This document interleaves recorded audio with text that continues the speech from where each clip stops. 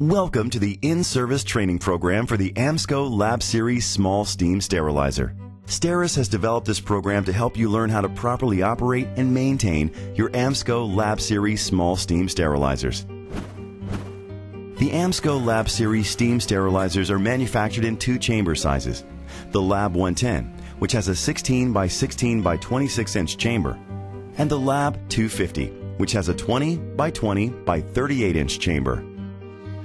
These sterilizers are equipped with either a hands-free power door or an easy-to-operate manual door. The door stops automatically upon obstruction, and the control lockout feature prevents a cycle from starting if the door isn't sealed. The manual door can be lowered by simply pushing down on the handle, taking care as the door requires minimal force to operate.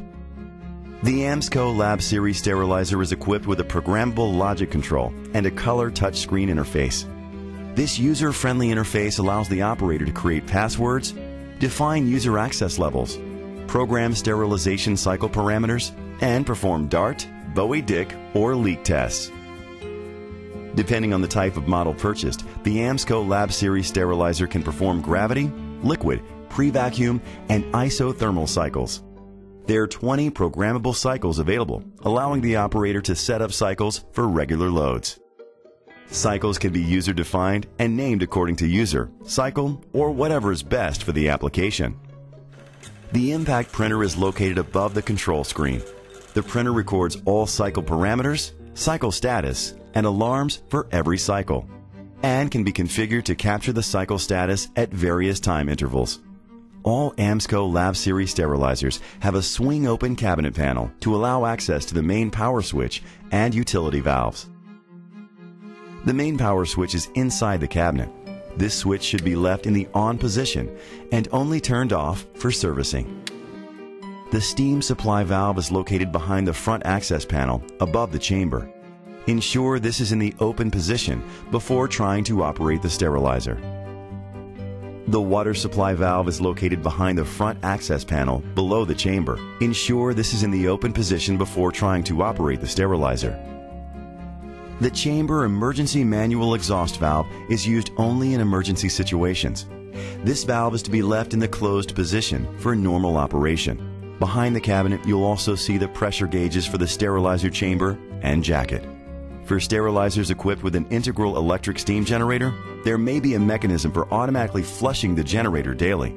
If your sterilizer is set up to be flushed manually, there will be a valve associated with flushing the steam generator. Instructions for flushing the generator are provided later in this video. Please consult your operator manual in conjunction with this video for instructions.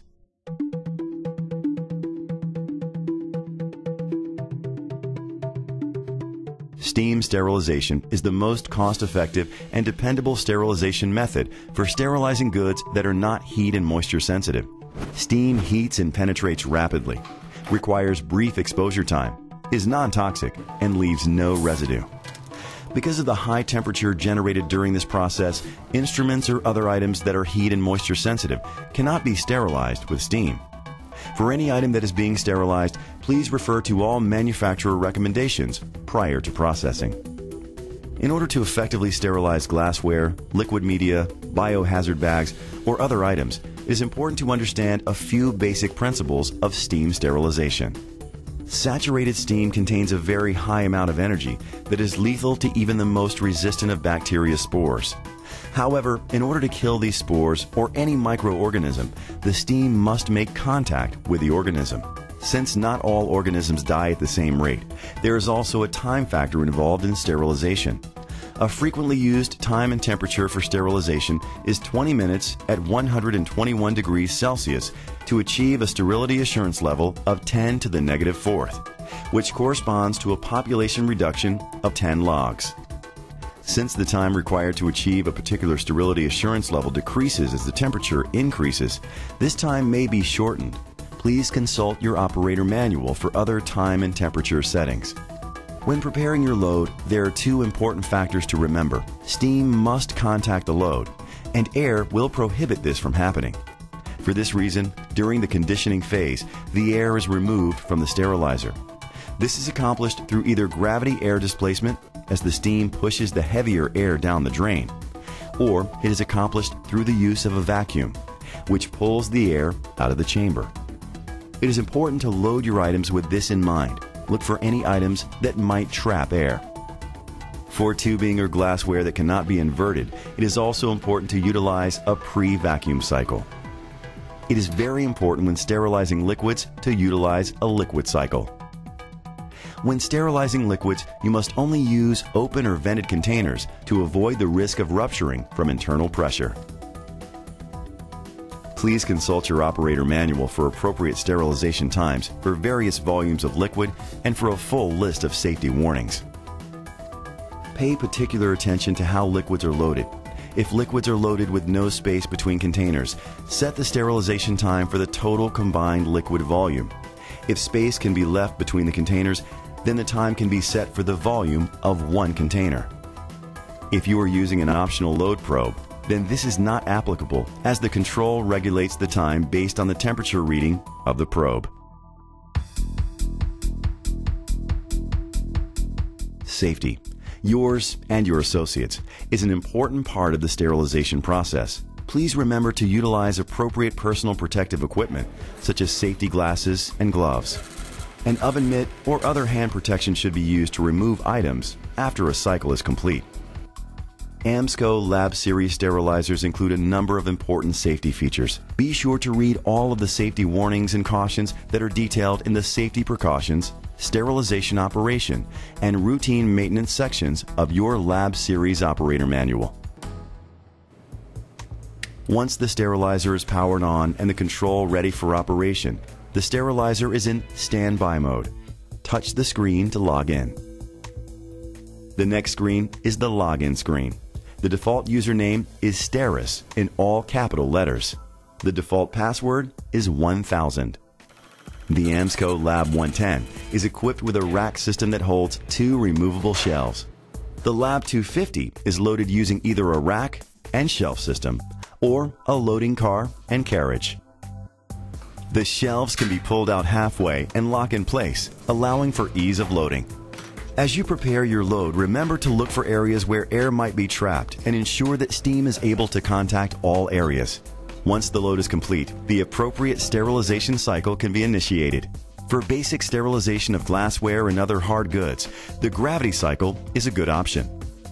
For items that might trap air, such as glassware that cannot be loaded upside down, tubing, or wrapped goods, the pre-vacuum cycle is the best option. Remember that the liquid cycle must always be selected when sterilizing any type of liquid. The liquid cycle contains a slow exhaust that keeps the liquids under pressure until the internal temperature is below the boiling point. Although some sterilizers use an optional load probe, most AMSCO Lab Series sterilizers use a slow-timed exhaust to ensure the liquids are cooled to a safe temperature prior to the completion of the cycle. The cycle option screen is set at the factory with default cycles. 4 cycles are shown on each screen. Once you have selected the cycle, a confirmation screen will pop up. Push that button and the cycle will initiate. The screen will then give you a countdown of the estimated total cycle time. From these in-cycle screens, you can monitor the progress of the cycle. Once the cycle is complete, the cycle complete alarm will sound and the pressurized door seal will be retracted. It is now safe to remove the load. However, the load may still be too hot to handle and may require some additional time to cool. Be sure to use a protective glove, such as an oven mitt, to remove the load. When the sterilizer experiences an abnormal condition, an alarm display will appear along with an audible tone. The display indicates the problems as determined by control sensors. The alarm can be silenced, and depending on the nature of the alarm, the sterilizer will either abort the cycle or resume the cycle. Some alarms, such as those that indicate a phase is taking longer than expected, are just to alert the user. As soon as the temperature and pressure settings have been reached, the cycle will resume. For those alarms that are a result of a malfunction or potentially dangerous condition, such as a flooded chamber, the cycle will abort.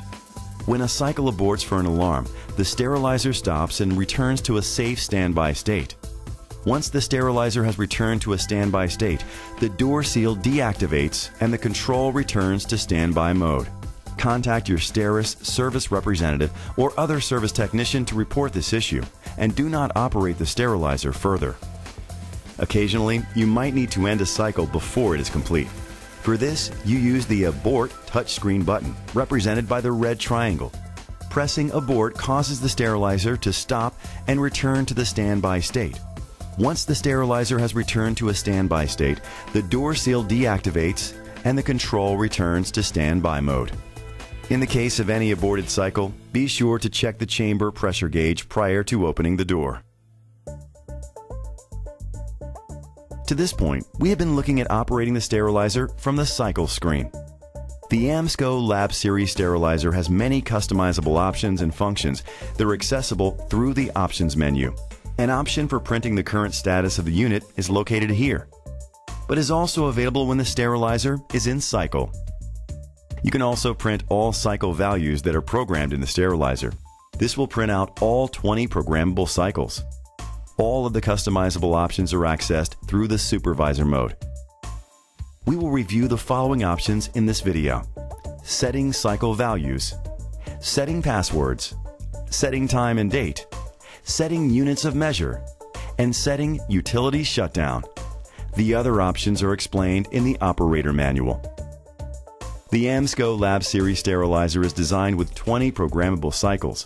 Each cycle can be programmed per the user's requirements. Once in the supervisor mode, choose Cycle Values.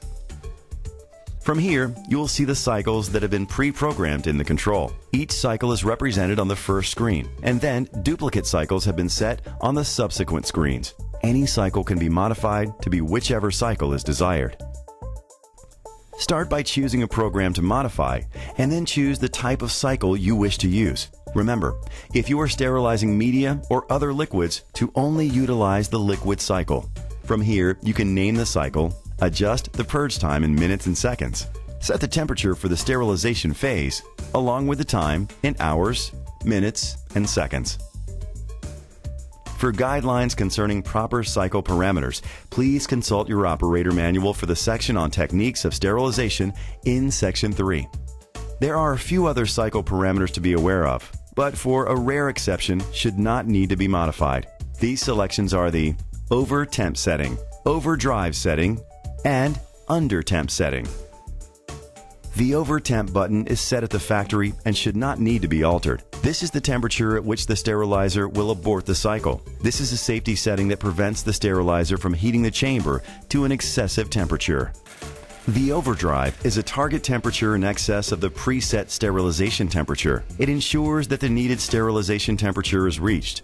This is a factory preset temperature that, in most cases, should not need to be adjusted. Should the temperature of the chamber drop below the set sterilization temperature, the under temp is the number of degrees below the set sterilization temperature at which the unit will alarm.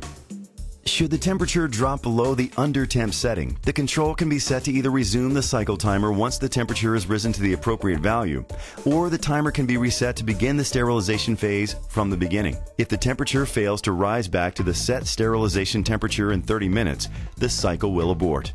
In addition to the previous cycle values, the pre-vacuum cycle will have the addition of vacuum parameters. Programming a pre-vacuum cycle will entail choosing the depth of vacuum, number of steam pulses, and the desired pressure, along with the dry time. The values pre-programmed on the sterilizer should be sufficient for most applications, but should further air removal be required, please contact technical support for additional assistance. To assign a password, choose a blank button from the password screen. From here, you can name the user, set a password, and define their user level and how many minutes until the control times out and requires password input again. The user levels range from operator to supervisor and service. One note regarding login names and passwords. The default login of STERIS and password of 1000 will remain visible on the login screen until the supervisor login name is changed. With the AMSCO Lab Series sterilizer, up to 12 users can be assigned. Simply assign a username, set the password and required access level. There is also a setting for the amount of time allowed to elapse before the unit returns to standby mode, and the password needs to be reset. Setting the date and time for the sterilizer is easily accomplished through the Set Time and Date button. This button is also found in the supervisor mode. Right next to the Set Time and Date button is the Set Units button. This will allow you to choose which temperature and pressure measurements to display. The utility shutdown feature allows the jacket steam and the generator, if present, to be automatically turned off during program time intervals. This allows the steam utility to be conserved when the sterilizer is not in operation for a period of time.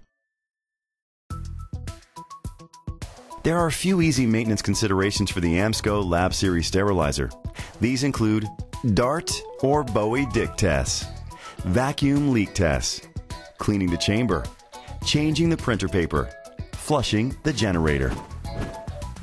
The DART test and the Bowie Dick test are means to ensure proper air removal from the chamber and load items.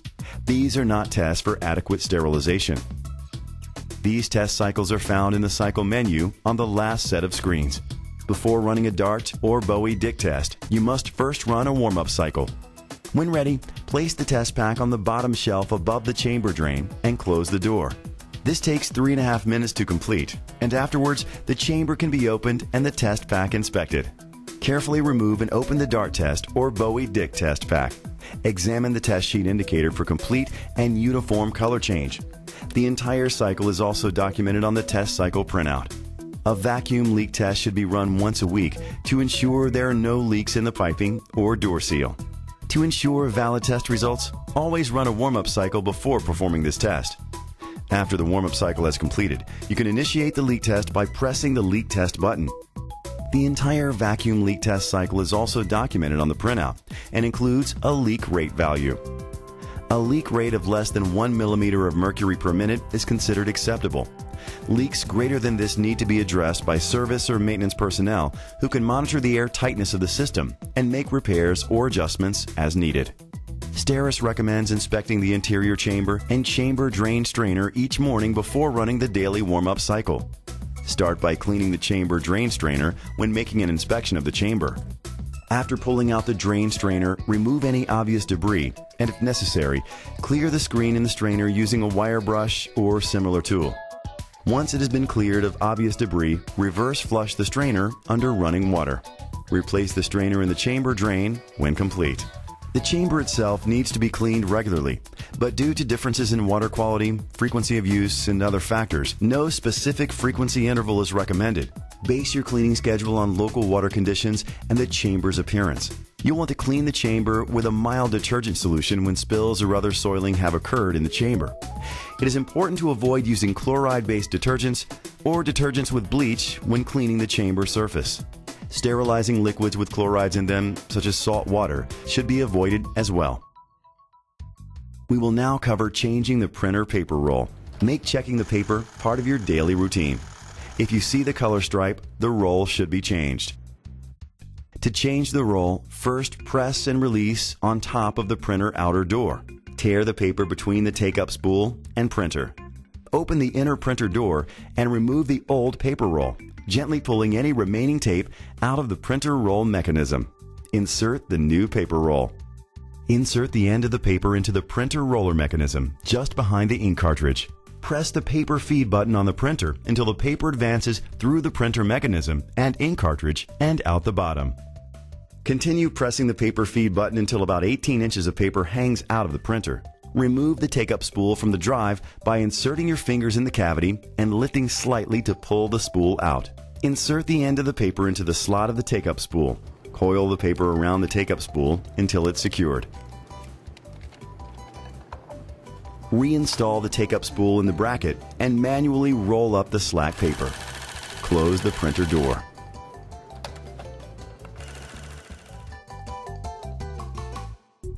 For those sterilizers that are equipped with their own integral carbon steel steam generator, daily flushing is necessary to prolong the life of the steam generator's heating element. Some units are purchased with a mechanism that automatically flushes the generator. This will occur first thing in the morning when the sterilizer is started. Because this automatic flush can only be performed when the generator is cool, please ensure that you have scheduled a shutdown time for the sterilizer.